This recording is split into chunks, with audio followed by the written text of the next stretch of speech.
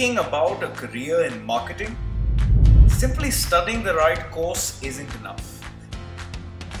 You need to be great at understanding and analyzing data.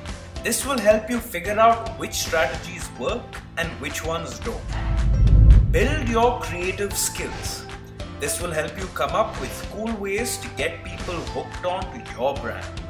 Critical thinking will help you distinguish between ideas that only look good on paper and ideas that actually work. Then comes the technical bit. What platforms will you use to reach out to your audience? Which ones will you use to measure results? Knowing the right software, app, and platform and how to use them will help you do well. As a marketing manager, you might choose to work on one brand or join an agency and work on multiple brands at the same time. Either way, there's tons to do. So learn how to manage your time. Of course, there's a lot of communication involved. Master the art of telling stories that keep your audience hooked.